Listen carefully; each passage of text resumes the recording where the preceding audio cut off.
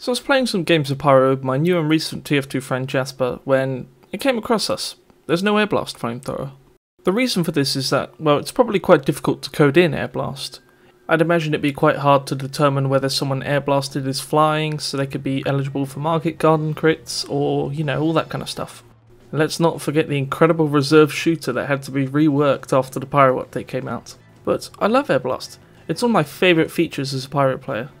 And while I do think an Airblast Flamethrower would be very difficult to get right, I think we could at least have a try. So as some of you may or may not know, Airblast was added to the stock Flamethrower and its other counterparts in the Pyromania update of, I think, 2011. I wasn't playing TF2 back then, but that sounds like the incredibly opportune time to add an Airblast Flamethrower when you just added in the mechanic. But sadly, no weapon were we blessed or / cursed with. So the main feature of this video is that I've come up with 3 different designs for an Airblast Flamethrower that I think would be really cool. But first, let's go over the reasons as to why there hasn't been an Airblast Flamethrower yet. Number 1. Airblast often takes the front of the penalties for flamethrowers. Every single Pyro Flamethrower has an Airblast penalty to some extent. Flamethrowers like the Degreaser and the Backburner have an obviously more expensive Airblast. And then obviously the Flog doesn't have an Airblast at all. And even the hidden stat one, the Dragon's Fury, has an Airblast cooldown penalty. So yeah, by taking Pyro's Flamethrowers and nerfing Airblast, you can make the flame aspect of them slightly stronger. But what if it were to be the other way around? It's important to remember that the Airblast is relegated to the alt fire. It is not the primary fire of the weapon, therefore it's not the primary purpose. So using our logic of one having to go for the other getting to give, the fire damage would have to go in order for the Airblast to gain. That, of course, punishes the core concept of Pyro's character, fire damage. And the second main reason is, of course, like I said earlier, it seems that Airblast is quite difficult to manage coding-wise. I have no experience in the source engine nor coding, so if anyone could let me know if I'm wrong about this, please do. But it's little things that add up to make a big picture, like registering if an opponent is airborne or other things like that. So to make an Airblast Flamethrower is harder than I thought it'd be. But I had to do it somehow. So yes, going back to what I said earlier, I have had to nerf the flame aspect on most of the flamethrowers featured.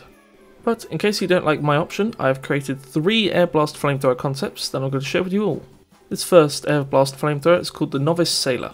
The Novice Sailor is as standard to an Airblast Flamethrower as you could imagine, and the ideas get a bit more crazy from here on. The Novice Sailor features a cheaper Airblast, and consecutive successful Airblasts reducing the cooldown of the other by 15%. This meaning that for every airblast you do that successfully hits an enemy or reflects a projectile, your next airblast will come out much faster. And the reflected projectiles have a 25% increase in reflection speed, or travel speed. This is a buff, but can also be a nerf, sometimes out of 10, because, well, players would have to relearn muscle memory. The downsides to this weapon are a 15% damage penalty, a 25% afterburn damage penalty, and unsuccessfully reflected projectile airblasts have a 15% longer cooldown between uses. To sum up the airblast mechanic on this flamethrower in simple terms, if you reflect a projectile or hit someone with the airblast, your next one comes out 15% faster. But if you miss, your next one comes out 15% slower. The successful speed airblast increase caps at about 4, so 15 times 4 is the maximum speed your airblasts will be coming out. Same for the unsuccessful ones. And this only works in repetition. Say if you were to get 2 successful reflects and then wait a full 2 seconds and then try again, your airblast speed will be back down to its original state. Consider this a bit like the bizarre bargain of flamethrowers. At first you have a slower projectile reflection speed, but as it goes on, as it increases, you get a faster one. Except unlike the bonus being kept your entire life like with Sniper, the bonus is only kept as long as you are continuously reflecting. Now the next Airblast Flamethrower I've come up with, my personal favourite, the Freak of Nature. This one is not only wordplay, but widely comparable to the Force of Nature. The Flamethrower deals 2 consecutive airblasts at once, each only costing 15 ammo. They fire at similar speeds as to what the Force of Nature would. The airblast obviously knocks back players, but can also knock back the Pyro if he's airborne, just like with the Force of Nature can. However, this only works on the first shot. The penalties to this weapon is that your afterbone will only deal 2 damage per tick. Both airblasts consume a total of 30 ammo. You cannot carry the intelligence while this weapon is equipped, or shall I say deployed. If you holster it, you still can.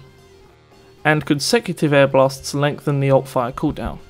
This means if you were to perform your Force of Nature airblast and have it miss, then the cooldown for the next one would be longer, just like with our previous flamethrower. Just imagine this being combined with the detonator for even more insane mobility. Detonator jump, airblast jump, power jack, get anywhere. This one might be a little on the strong side, I'm not too sure, but I love it so much, I love the idea. And the last one, the Hawaiian Horror. Ooh, this is going to be controversial. Reflective projectiles fill up the Paka'a meter. Upon activation of the meter, using the reload key, your air blasts only cost 10 ammo instead of 20. Alt fire can also be pressed 20% faster. The projectiles reflected come out at 25% faster speed. And the reflected projectiles mini crit upon players. That last stat might sound a bit odd to you, as doesn't that what normal air blast does? Well, then we get into the nerfs of this weapon. No random crits, because I wanted to put that on one of the weapons. And reflected projectiles deal normal damage, otherwise if not boosted by the Paka'a meter. So for a little cultural background on the Hawaiian Horror, Paka'a is the god of Hawaiian wind, I think. And this weapon would essentially be a tiki torch. And I think that'd be really cool. Like, I don't care about the stats, I just want a flamethrower that's like a tiki torch hooked up to like a gasoline tank or something. This weapon plays quite similarly to the normal flamethrower, except your reflected projectiles do not deal mini crits, otherwise they're less boosted by the Paka'a meter. I really wanted a meter Airblast Flamethrower. Maybe this meter would last about 8 seconds, same as the Flog, something like that. Yeah, I don't really have much else to say about this one. If I could have any of them added to the game, it would definitely be this one. I mean, the Freak of Nature is a really funny wordplay, and I would love for the Pyro to be able to force a nature jump. But at the end of the day, the Pyro is no stranger to secondaries that provide mobility.